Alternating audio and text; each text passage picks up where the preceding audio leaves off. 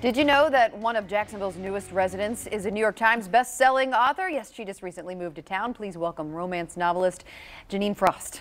It's so good to see you. Thanks for being here. Oh, thank you so much for having me. And congratulations, by the way, on the latest book. This is now the fourth in a series, which is your third series. Yes. You've written a ton of books and had great success. So let's first talk about what people can expect with this latest series. This is the fourth and final installment in the Night Prince series, and it wraps up the storyline of my hero Vlad. Yes, Vlad the Impaler. I pulled him out of history once again and turned him into a vampire. And my heroine Layla, who has her own paranormal abilities as well. She can harness and use electricity as a weapon. Where do you get your inspiration for writing these novels, and what made you want to become a romance novelist to begin with? Oh, I wanted to be a romance novelist ever since I swiped a romance novel off my mother's shelf, and it aged probably too young to admit to in public. And I was hooked on the genre, of course. And I've also loved all things paranormal since I was a child. From even back before I can remember, my parents long told me that the first time I went to Sunday school, when the pastor said, "Do you know what that cross means?" I said, "Yes, that keeps the vampires out."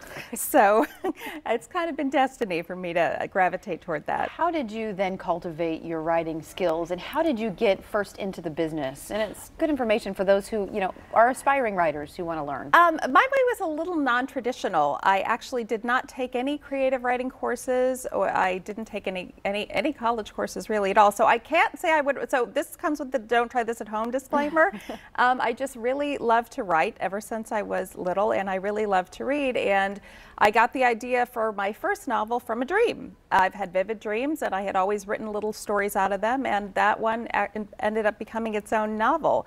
And I started shopping it around to literary agents, which is the traditional way to do it. And one accepted me as her client and then sold it to HarperCollins, and it took off from there. What is it like to be an author, a New York Times best-selling author? Are you just traveling all over, meeting? What are you doing? Tell us what a day in the life of you is all about. It's so funny because, being an author sounds really exciting, but really they kind of pay you to be a shut-in.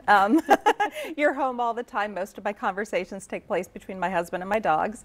But the good news is you get to create your own worlds, and you get to let your imagination run wild, and someone pays you to do that. It's like all the joy of being a kid, but with a paycheck.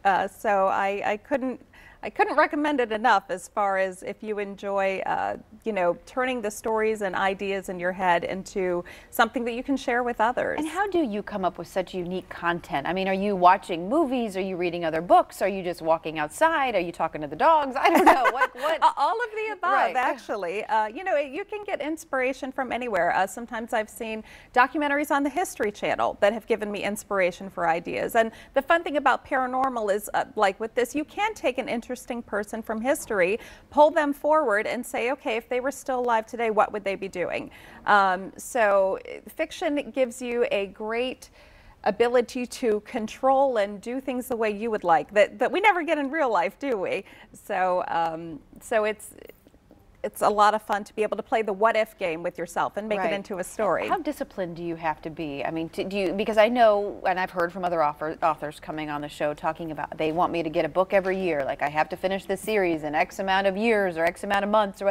So how disciplined do you have to be? I mean, it's hard because you're waiting for that inspiration to come to you, right? But yes and no. There are days when the inspiration comes, and that's great, and it's like riding a wave. And there are days when, you just plant yourself at your desk and you force yourself to sit and write whether you want to or not. And I think that's with any job. You have your great days where you look at the clock and my, how the time has flown, and your other days where you're just grinding it out. So in that regard, it is like a normal job. And you just, you keep at it, persistence, just with anything else that matters, persistence. So if somebody wants to come and pick up your work, do they need to start with the first series that you came out with, or each series individual They can start whenever. Okay. I mean, you write any. I love new readers picking up books, of course, so you try and write them to where, even if it is a second or third or whatever book in a series, that you've recapped enough to where someone can dive right in. Okay, like Jared, who is our cameraman, who he dove right into the camera. We're never going to let him live that down, by the way.